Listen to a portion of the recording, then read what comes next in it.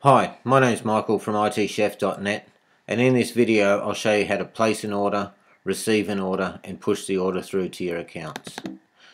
You simply choose New Order. You'll have a selection of your suppliers come in a drop down list. You choose the supplier, their details will appear. It'll create an order number as well as the delivery as a date of order. You put in who's doing the ordering. There's two ways to put in the ingredients. One is you can add all items. If you add all items, all of the ingredients supplied by that supplier come in the list. You simply go through, put in the quantity that you want to receive from each one. Anything that doesn't have a quantity will be deleted out. The second method, you go through the drop down list. We need to order bacon. We can see that we have 10 kilos in stock.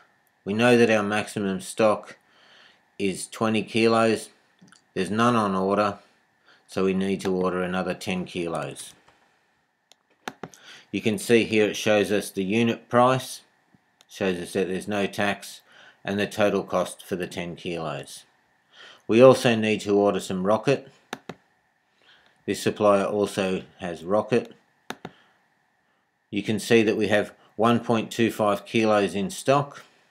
It's going to be a busy night tonight. I think we'll need another 5 kilos.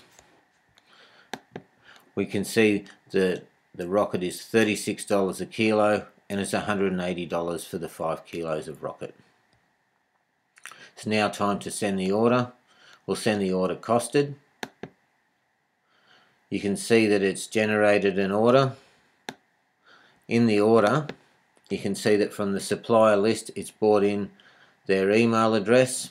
It tells them the subject is the daily order and it tells them who it's from. This is the copy of the order that they would receive. It would have your logo, it would have their name and your name here, the invoice number, the date of the order and the contact. You can clearly see that it's broken down into different groups. We have small goods, which has the bacon. We can see we've ordered 10 kilos and the costs, and you can see that we've got the rocket and the 5 kilos and the costs.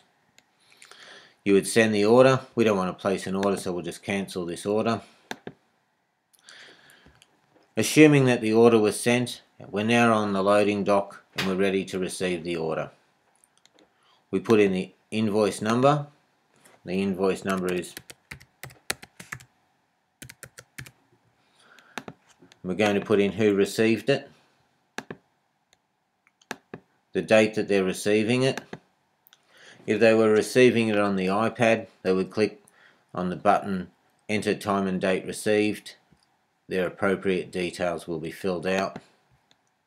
Otherwise you can enter it here or manually put in the exact time. The ambient temperature, that's for the temperature in the delivery dock. Today it's 20 degrees. You can now see that we've received the order. We're now going to put in what we got. We got the full 10 kilos of bacon. We were charged $119.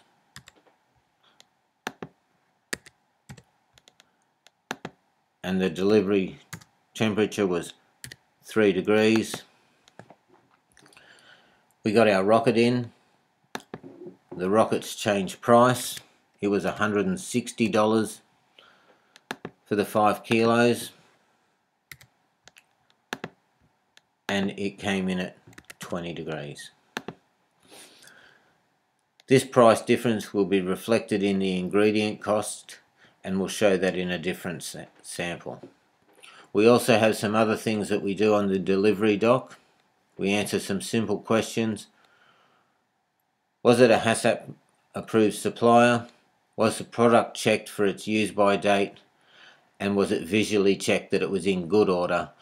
And we check yes to all these questions. We now go to adjust all. When we click on adjust all, it asks you, do you want to update the values? We'll click OK. It's now gone in there and recosted the recipe with rocket with the new price and highlighted that buy prices changed, plus updated our stock take. It's now time to push the order through to accounts.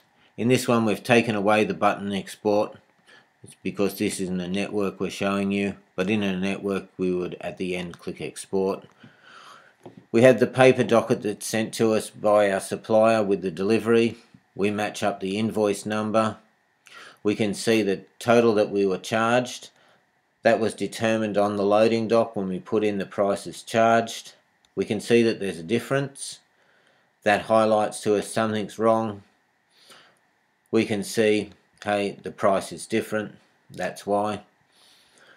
We then say the order matches up, the invoice matches up, the buy price and the price charge matches up.